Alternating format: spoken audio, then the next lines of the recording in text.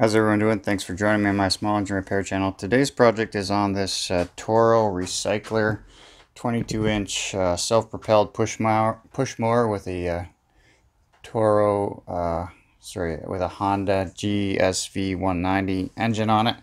And the problem the customer has having with it is that the self-propel is not working. So let's take a look and see if we can figure it out.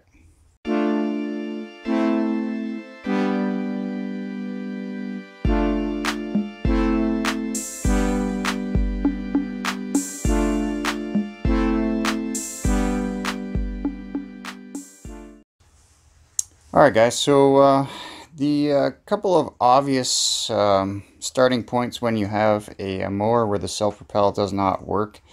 The first place I'm going to look at is typically the cable, especially if your mower is being left outside, because a lot of times these cables will get water down inside the sheathing and you start to rust the cable, and then it gets really stiff to try and pull up the handle. And then it would actually just cause this cable to snap. It rusts and snaps on the inside as the tension builds up. So first thing I'll do is check this cable, and right off the hop there actually is zero resistance. So the cable is moving in and out, so it is possible that the cable is snapped. I look down on the other end and that cable is moving up and down, and that doesn't concern me so much. But if the cable was snapped, I would say that probably wouldn't be moving up and down like that. So I don't think the cable is snapped. The next thing I would do is to take a look at the belt on the underside. And so I'm going to lift this mower with the carburetor side up, and I'm going to check up and underneath here. So I do see that the belt is still on, and the pulley here on the drive shaft, the belt seems super loose though. So I don't know if the belt is broken. It's not pulling all the way out, so I don't think the belt is broken, but the belt might be actually disconnected from the front side pulley, and I'm not sure we're going to be able to see that, especially with how dark it is here. And so I think what we're going to have to do is take off the top cover to get a better look at the pulley on the front end on the transmission side. Alright, I just have the mower tilted up, and there are two bolts. I've already removed them that you have to remove, 10 millimeters. There's one back there, and there's one right there. So I've removed those. Now the top cover should come off and expose the belt and pulley. Alright, so here is the pulley, and I see no belt, and look, there's where the belt is.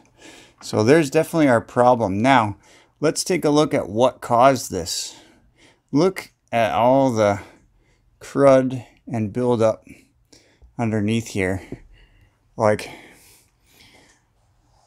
there needs to be a little bit of maintenance done on these things, guys. Now this mower gets used a lot. It is being used by a commercial landscaper, just for edges and around yards and stuff where you can't get the big machines in. So I know it gets a lot of use, but this is a very simple fix and very easy to prevent by just taking this cover off once a season, or if you're using it commercially, you know, once every month or so.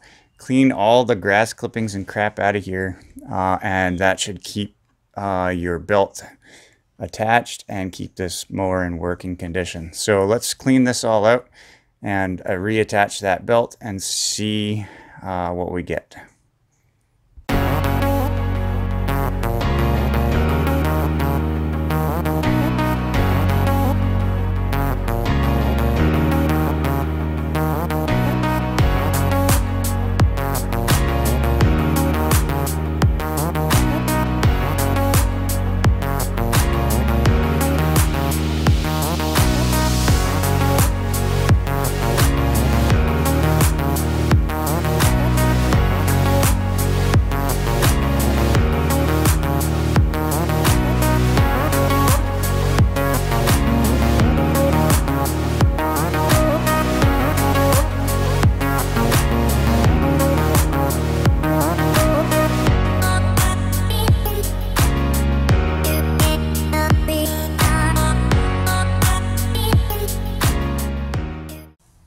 Now to get the belt back on, all I had to do, guys, was to remove these 3 Robertson screws.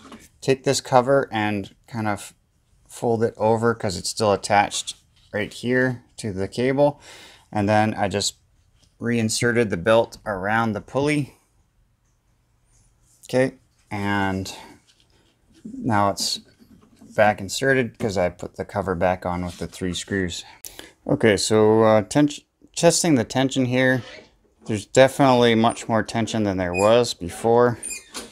That cable, you can see, pulls on that assembly and then tightens the belt. I'd like to see it just a little bit tighter. So to tighten this tension up a little bit, what you need to do is just loosen this 7/16 nut and then pull the whole cable sheathing in this assembly, the holder, pull it down a little bit so it provides a little bit more tension. So that's what I'll do next. Alright, so just loosen that off a little bit so you get rid of the tension there. Now this is a little tricky. I probably won't be able to do this one-handed, but you pretty much have to hold this bracket and I guess I can do it one-handed. So you don't need much. So just adjust a little bit. Tighten it back down. And then retest the tension on the handlebar. Okay. I'd say I probably went a little too far with it. Probably doesn't need to be quite that tight because you don't want to have the user put too much pressure. So probably back it off just a little bit and then I'll retest it. So everything's back together. Let's give it a whirl.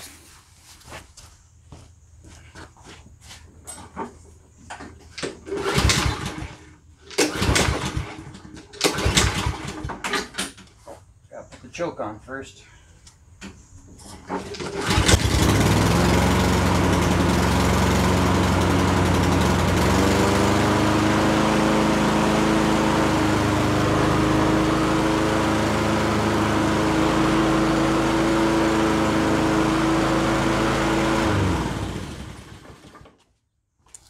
Alright, so there you have it, guys. One fixed up lawnmower, self-propel system. So hopefully this was helpful and informative for you guys. If so, please show me a little love and smash the like button down below. And if you're not a subscriber and you like this kind of stuff, please consider doing so. That really helps me out on the channel. So till our next project, take care.